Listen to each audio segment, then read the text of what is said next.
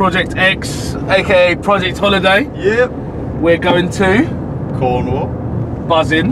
Yep. Why are we going to Cornwall though? To find some witches. So you came here when you were younger, right?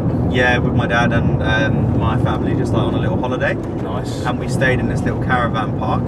And when we came out one evening, there was like all these ribbons like tied in the trees and all this like ritual stuff like laid out.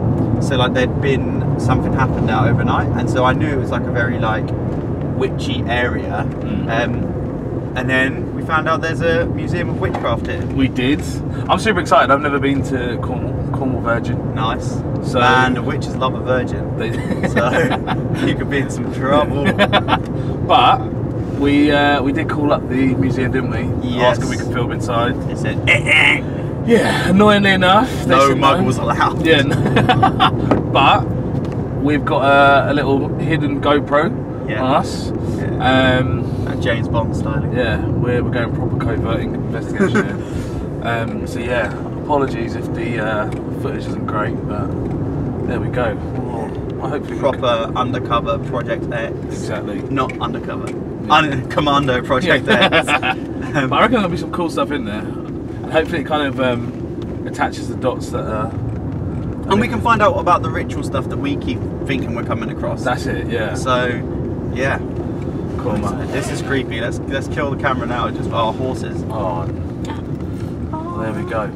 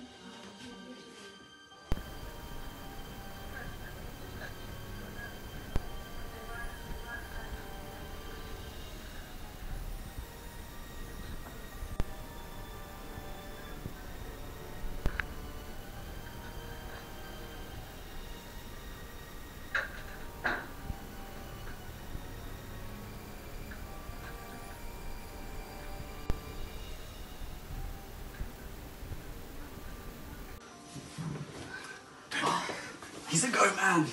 And forked staff. What? The staff get forked here. This has been your trip. It has. Oh my god. I know. Cat, do you want to buy some memorabilia? Butt bug. Test it out when we go.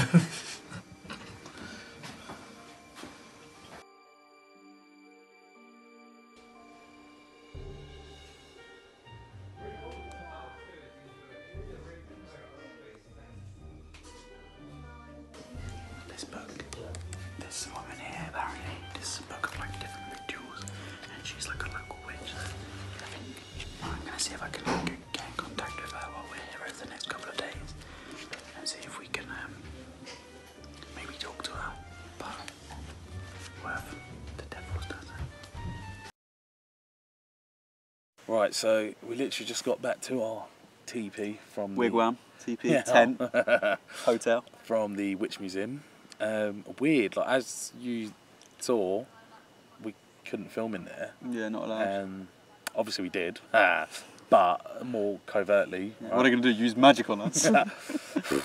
But yeah, we used a little hidden GoPro and our phone when we could.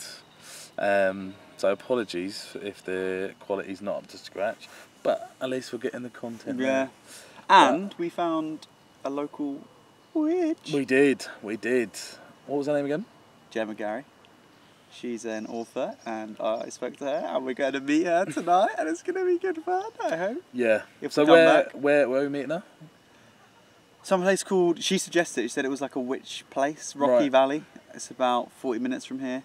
Said at dusk, Meeting right? at dusk. Dusk. What is dusk? It's dust. It's, Dusk? Anybody? that's copyright. It's when the night goes to, like, it's literally like half hour from now, I reckon. I bet what time it's done. 9:30. Fair. Yeah. Creepy timing. Yeah, late timing, but I want to talk to you about something. Because when I was Googling her, another story came up from a local newspaper that I wanted to talk about. Because we were so lucky we managed to get an interview of her. And it's quite funny that they were quite weird about us filming in there. But I found this story in Cornwall Live, right? The headline: Witches, Abuse and Murder. The pagan paedophile ring that rocked Cornwall. Jesus. And I've been reading it. I literally have been reading it, and it's about these. It's from 2012, and it basically alleges that there was a coven in St Ives that were carrying out, and quotes, ritualistic, sickening sex abuse of young girls, and these people all got jailed. There's pictures of them in like white robes, like carrying swords. Like, I don't know if you can see that, but mate, look at that. Man, that is creepy. We saw loads of sword stuff and loads of Satan stuff. There was loads in the museum. Legit. And this story here, I mean, I don't really want to give you any horrible nightmares or anything, but it says the offences range from extremely serious to truly horrifying, and he was a high priest of a witches' coven that they met in an undisclosed location and ordered girls to carry out his sick fantasies. And it looks as if they murdered someone and 2 people survived, and their trial was said to have featured ritualistic, sickening abuse of young children. The scars left on 2 victims who cannot be named are so obvious that it would seem extremely unlikely for either of them to have any real prospect of recovery. No So way. this is some dark stuff which we need to speak about tonight with this woman. I was going to say, you know what we got to do? We got the perfect opportunity tonight to speak to a witch and get kind of their perspective and maybe the truth on what happened then. This could be Project Dead. Yeah, legit. But we're going to go meet Gemma and we're going to send the full interview. Yeah. And put it up. So let's get ready. At least we can film this time with the equipment. Yes, exactly. But yeah, let's get ready and head off then. Sweet. Excited. Okay. Yeah, man. Let's go.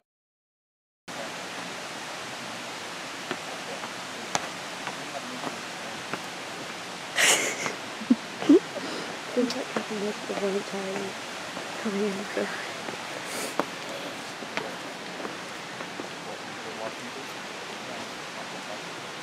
That is really, really nice. On it. Thomas?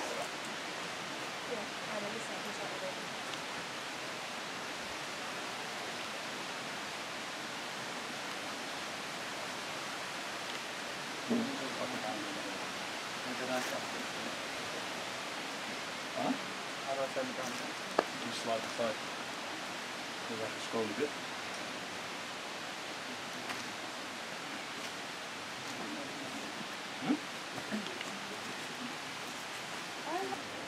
Tom, do you mind shine the light quickly? Just so I can see. So what is this building essentially? It's derelict Baltimore. Yeah. Oh, okay. The labyrinth. Yeah. There's 2 of them. What is the symbolism behind this? Well, for witches, they're important symbols because they represent the entrance into the other world and the journey into the other world. So, like the one you saw in the museum, Yeah. a piece of slate that you might trace your finger in over and over, in and out, and that would sort of facilitate a trance state. I see. Oh, okay. Yeah, yes, it's any repetitive actions in ritual sort of quieten the conscious mind and let the subconscious come through.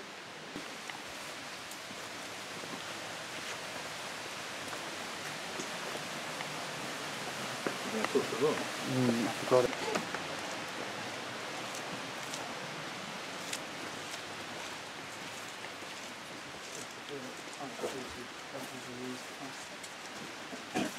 This actually is quite a good.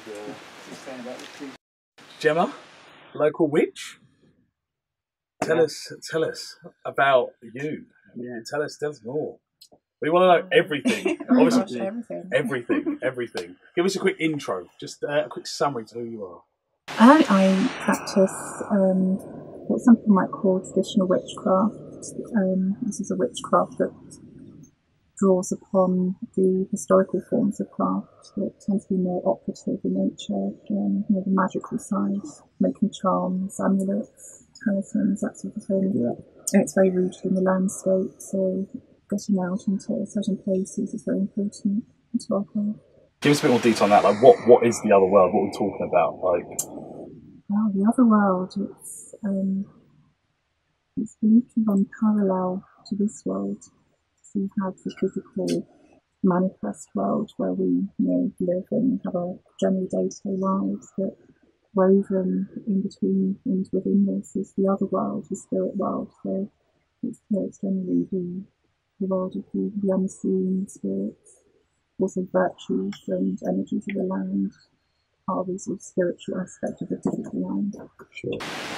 When you say spirit, do you mean is it our spirit, or is it like ghost and that kind of thing, like in terms of spirit? Really, it's an all-encompassing term, isn't it? Yes, in a magical sense, it would be often spirit helpers. It's the idea of the familiar spirit that witches have, and really all people have. It's that spirit guide that could be used often in traditional sort of the village magic that would happen. They'd often have their familiar spirit that they would engage with in their workings, and spirit as in the virtue of the landscape as well that's drawn upon a lot. So in your experience, how long have you been practicing your 20-something years. It's quite a long time. Yeah. Have you ever come across something that's shocked you, or you thought, shocked is probably the right word, left you speechless, where you're like, oh wow, this is a cut above and beyond? Because one of the things we found when we were just playing with our voice recorder is we found a little bit of EVP, which honestly we were like, oh, we came to find ghosts, but this was like off the charts. Is there anything that you've come across like that?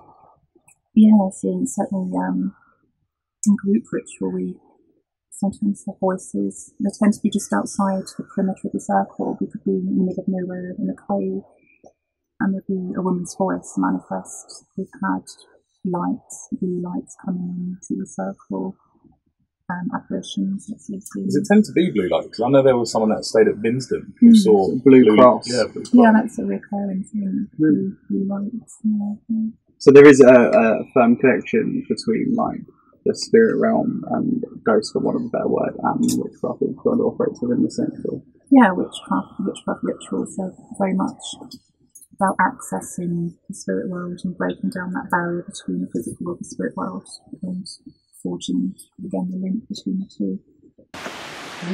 Because one of the things that is why we wanted to look into witchcraft is we've been to 2 different locations now where we found what we believe to be evidence of rituals happening. And we spoke with an occultist at the start of when we were doing this, and he said that quite often you'll have occultists or witches that would go to areas where people like us show up looking for ghosts and cleanse it or do that sort of thing. So one of the things we found a lot of candles, we found lots of bundles of sticks, we found lots of stone circles which are used as fire pits, and we thought maybe you could give us a light on what maybe the people were doing, or if that is witchcraft, or if we just stumbled across someone's camp or something. No, it could be. Certainly rituals involving witchcraft, you sometimes have a fire, so a central fire pit. Generally, though, a lot of witch groups and individuals tend to try and leave a place with no sign that they had been there. Right. So sometimes you might have people who go and particularly want to leave things and just for effect, and perhaps dabblers as well. But even dabbling can have a magical psychic effect on a place, because if people are doing something they don't particularly know what they're doing, that can open something up and leave things behind that haven't been dealt with properly. So you think potentially a lot of the time it could just be kind of locals or people that have went there to kind of almost play a prank or to scare people away from the area? It could be, yes. There's that possibility. Yeah. So you say that there's an other world and there's a this world. Within this realm, I don't know how to phrase it. Do you have special powers? Do you have abilities that are witch abilities? I'm finding it hard to put into words. Well, I think like we were kind of speaking off camera earlier, when people hear witchcraft, you instantly think the norm, right? Voodoo dolls. Yeah, legit. It's what you kind of see in general media or online, whatever. But what is the powers like? Do you have the ability to do certain things that perhaps us not normal, totally wrong word. But yeah, us non-magical people can do. Yeah, witches who perhaps go down the more magical route, they would draw upon natural energies or virtues from the land, and take these into themselves, into their practice, and focus those into magical acts. So it's very much nature-based. It is, yeah, and it's perhaps a natural form of prayer.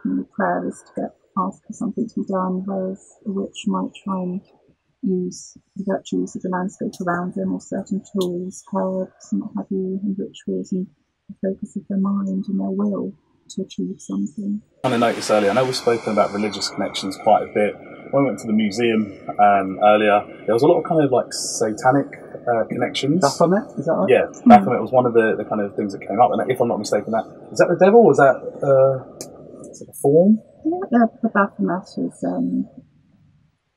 kind of a construct to embody the universe, really, and creation. It's heaven, the light betwixt the horns, the base animal, earth, the hooves, and it's it's a creature betwixt and between. But it is, it has been linked to the devil, obviously, because of the horns. For sure. The Bible, interestingly, makes no mention of the devil having horns. It's something that seems to have been grafted onto the old nature gods. Some of those were horned gods, and to suppress that, the church grafted their idea of Satan onto these horned beings. So in terms of that connection between kind of like Satanism and witchcraft, is there a solid connection? Is it kind of like, I don't know, good versus evil? I don't know. Are there good witches and bad witches? Yeah. Is that what you're trying to say? I've known some bad witches, but in general. Bad people? Or we know some bad people. Bad people, bad witches, right. yes. But generally Satanism it's a separate path. It's about inverting Christianity, whereas witchcraft, it can have Christian elements, pagan elements, but it's not so much about battling against Christianity as Satanism is. So from that, we looked up Cornwall witches, and we came across you, and we came across a few other people. But one of the top stories we found was from the BBC from 2012, which is about ritual abuse and witches. Do you know the story? Yeah, there's been quite things like that rattling around since the 1980s. Yeah, from the 70s it was. I don't really want to get into the specifics, but when all of that stuff was coming out, was that the witch community take like the brunt of it? Was it something that?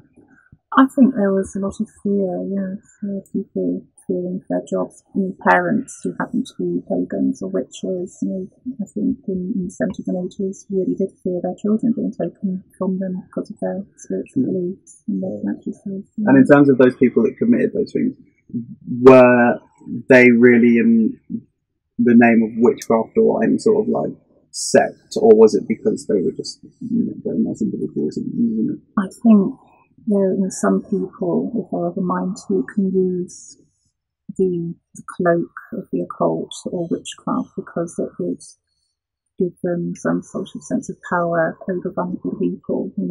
If you have somebody who wants to abuse somebody, the easiest way to do that is to come across them as a powerful person and use that to gain control. And if you don't know much about it from the outside, it does strike that fear. Okay. Yes. How big would you say the witch community is in sort of the UK? Or? Quite big. Yeah, bigger than we would expect. Yeah, we attend conferences sometimes, and many hundreds of people. Yeah, how is it organised? Is it as like simple as like sending it out on Facebook, or I don't know? Yeah, it used to be in paper magazines, what have you, and then since the internet comes along, there's pages advertising. So I didn't know if it moves more like secretively, or if it's like. It's certainly come out of the shadows, a lot of it. And also in a lot of groups and individuals, their workings are very much kept private, but a lot of the witchcraft community is very much out there now. I think it's for the best. Like, it's definitely changing the kind of, not that there was a perception as such, but it's letting us into it more and kind of see it for what it is rather than kind of what you see. Left to wonder. That's it, Yeah. I think that's all from me. I'm kind of. But Sam, do you have any other questions? I don't know if you've already asked it, but how, like, to end this off, like, how does one become a witch? Like, are you born a witch? Can you become a witch? Like, how do you kind of get into that? You can reborn a witch in the sense that you have that natural inclination towards the otherworldly and wanting to engage with that. There's the idea of witchcraft initiation that can be a solitary thing, the traditional initiation rites. In Cornwall we have these things, loading stones or rocking stones, where you would go to a stone at midnight and try and get on and off the stone 9 times without rocking the stone. Oh, right. That's an old initiation rite. Sounds impossible. Walking around a church 13 times in the dark backwoods. God. Quite fun one to end up on is are there any movies that have got witches right, like down to like what you're? Because I love witches. I love Suspiria. I love like all that kind of stuff. But is there any that like nailed it? Well, okay, that's fairly similar to what we do. Snippets, in the old Hammer horror films, they really do ham it up, but there are snippets of ritual and spell work that seem quite close to what would be practiced, but a lot of it's dramatised, obviously. Well, that is actually an education for our viewers. Hammer horror films, go back, Christopher Lee and all that stuff, watch it all, otherwise get off our channel. Snippets, There's snippets to find the truth in that fiction. Well, listen, I guess all that's left to say is thank you very much for your time. It's so insightful. And we are in Rocky Valley, which was hard for us to find, but it's a really great location. And it was a bit of a trek, but thank you for doing this. Much appreciated. Yeah. Well, Rocky Valley was a Rocky Valley. It was literally like, mate, I stepped over so many times. I know. Super creepy. Like they seemed really comfortable there. Yeah, they did. I think it was not. I think that put us at ease though, knowing like they were comfortable with it. For sure. Like you felt the difference between here and going to Clapham Wood, right? Here, it's mad. Oh, it's gone. Yeah, for sure. Because you knew like we were in safe hands. Kudos to them. They're just 2 ladies and they just showed up. So nice as well. Yeah, very like. At first she was quite aloof. She was a bit quiet, and then once we got into interview, like. It's very interesting. I said to her, she said, got such encyclopedic knowledge of all of this stuff. Like you could literally pick her brain on witchcraft all day. Yeah. Talk about so many different strands. And she didn't just know a little bit about a lot of things. She knew a lot about a lot of things. Yeah. I don't think we upset her, so I think we were alright. No. And even anything that we were quite like, especially me. Like individually, I was quite ignorant too. I think she like took it quite well, and she didn't care about answering the Satanist question and also the child abuse question. So that was good. I thought she might have been evasive there, but I think, and we said it so many times in the interview. I think that's what's important because this interview was really to clear up the kind of what you see in Hollywood and kind of hear about word of mouth versus what the truth is. And just nice of her to give us an interview after we weren't allowed to film in the other museum, because that threw our suspicions off even more, being like not allowed to film in here. It made us think like, well, why? What are you keeping secret? And actually, she's thrown herself open, and it's very like, yeah. For sure. So I think she gave like really good answers, really insightful to kind of hear the ins and outs of witchcraft, and it's really not as I would say creepy. As you'd think, like, geez, that mist is creepy. Yeah, the mist is mad. But yeah, like it's really not like what you think. Like to find out it's more kind of nature based is news to me. Yeah. How about you? But yeah, man, they're just innocent people. Jeremy Gary, certified witch. Legit. Nice. Whoa! Why does that come on?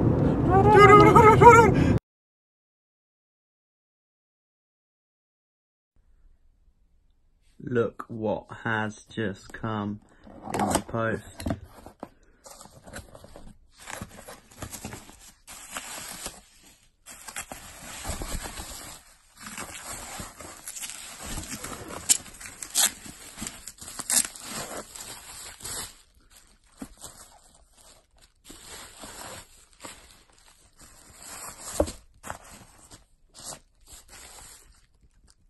Essential witchcraft reading